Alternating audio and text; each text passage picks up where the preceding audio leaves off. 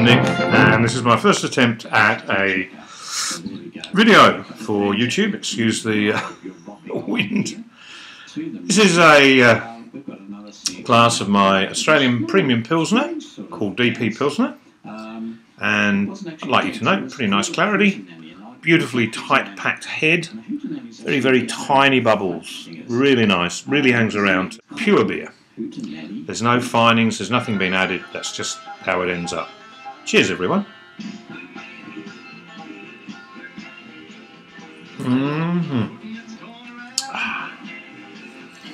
I like that. Anyway, what follows is my first attempt at editing everything. I've never used this software before, I have no idea how it's going to turn out, but here goes. This is a day in the life of the DP Brewery with your host, Nick. Cheers.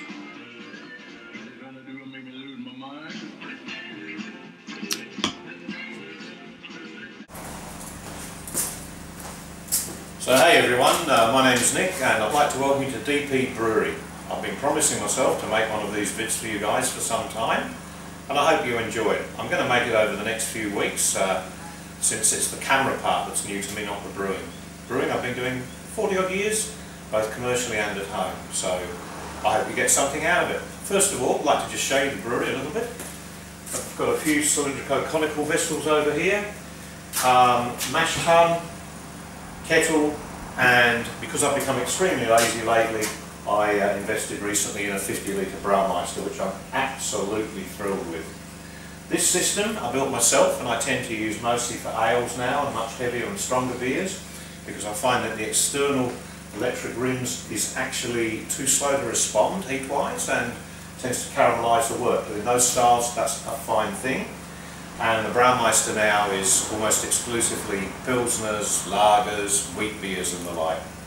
Okay, this is how the brewery looks before we start for the day, and I'm going to switch off for a little while I just tidy up. Okay, so brewing day at the DP Brewery is well underway, and I'm your host Nick, mostly a phantom brewer behind the camera as opposed to in front of it. The Brewery2 over here to the right of your frame is currently heating up to 55 degrees, mashing in temperature. I want to achieve somewhere around 50, I'm not too critical of that, and then back up to 55. Bit of a protein rest since I'm using a fair bit of raw wheat today. Over here I'm using the other brewery, as you can see. Oh, look at that, 44.2. I didn't realise that it wasn't going to film so easily. But I'm using the rims heater on the main brewery to achieve 80 degrees, which allowing for 2 degrees loss when it transfers for sparging will be about 78.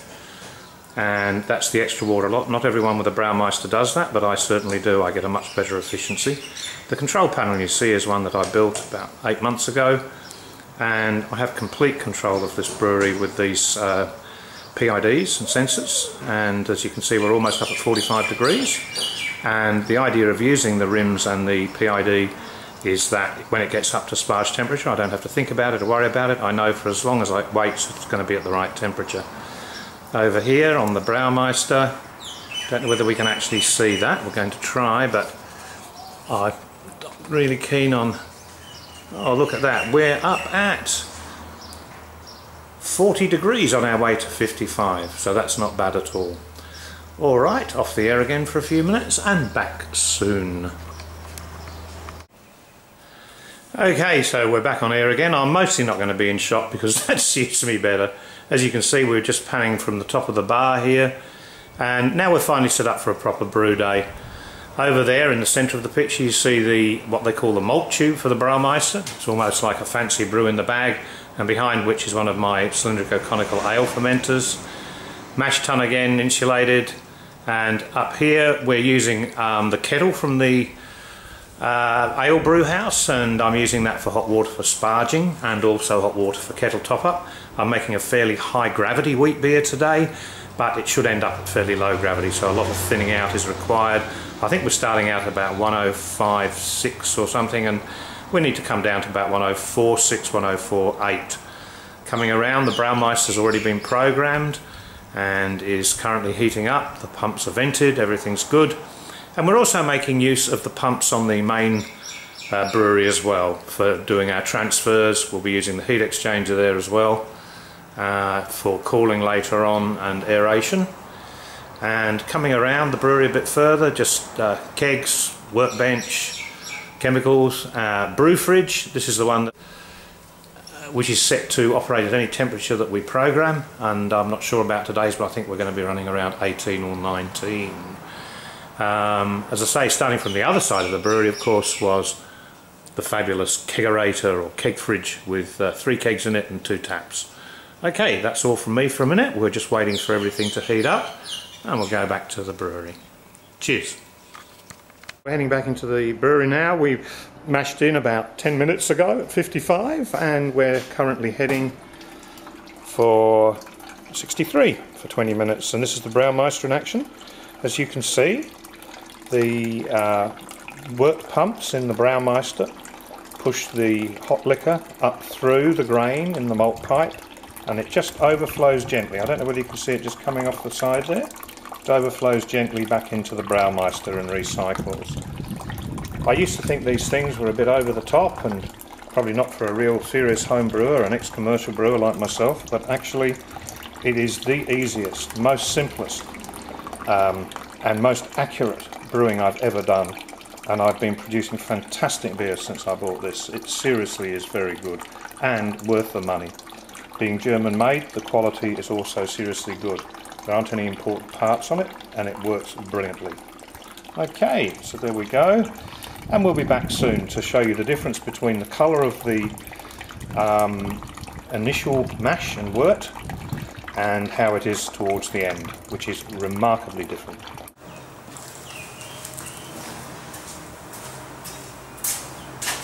So, hi again folks, back in the picture. We're almost at the end of the brew. Went pretty well, all things considered, but I did make a mistake in the programming, and consequently the last mash stage, which should have been 10 or 15 minutes at 78, which helps get more unfermentables and a clearer wort, in fact has gone for 30 minutes, an error on my part, so it'll be very interesting to see, I've not having done that before, whether the beer is still going to come out okay. I'm looking at it now, it is beautiful and clear. And I don't know whether you can see now, this is much clearer than before. Not so sure whether that's steaming up the lens or not, but it's certainly, there we go, a lot clearer. However, the rider on that, of course, is that it is a wheat beer. It does have raw wheat as well as malted wheat and malted barley, and consequently is going to be subject to some haze regardless of how we process it. So okay, what's happened now whilst I've been off the air is that we have reached the end, and it's time now to drain the malt tube or the mash tun, whichever way you want to look at it. And because of my age and infirmities, I use an engine hoist, as you can see here, to block and tackle to get the malt tube out in a 50 litre Braumeister like this one with a larger than normal grist or grain bill. You are talking around about a total weight of around about 19 to 22 kilograms, including absorbed liquor and grist, and this is by far and away the easiest way to pull it out. If you watch other Braumeister videos, mostly you'll see them being lifted out by very butch, strong looking gentlemen, but that ain't me. Anyway, we're going to let it drain for a little while naturally, sitting on the edge there, and then shortly after that we'll sparge with, depending on how much liquor's in there at the moment, probably about 10 or 12 litres of liquor, of water, to bring the total Braumeister kettle up to about 55 litres. Okay, that's it for a minute, and just looking back over here, the temperatures are looking good, lots of liquor ready to go. Okay, now where we've pretty well drained everything out of the malt tube or the mash tun, and once again, due to the fact that I don't like lifting or carrying, with the aid of the block and everything on wheels or dollies, like the word dolly, we're going to move the brewery out from under the malt tube, pop in the waste bin, drop the malt tube in and pop the brewery back into place. So here goes.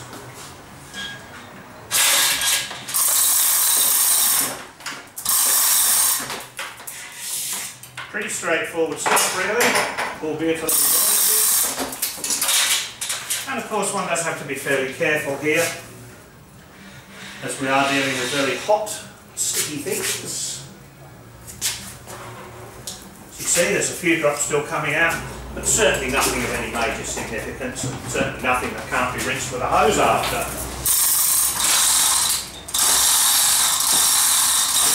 I already finished possibly a little bit for the purpose. I'm slightly wider.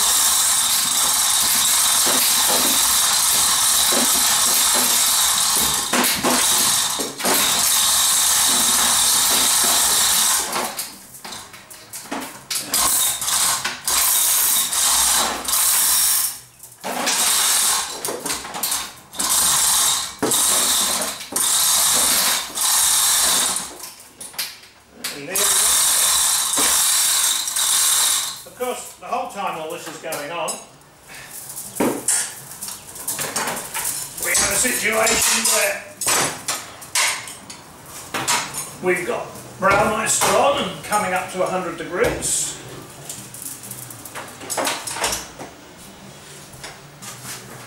And there we go, wheel away the rubbish and wheel the brewery back into position, because of course shortly we'll need to utilise the heat plate heat exchanger, the pumps, transfer stuff. There we go. How easy was that?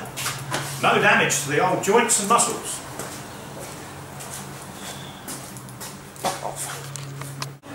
And here's my favourite ever radio.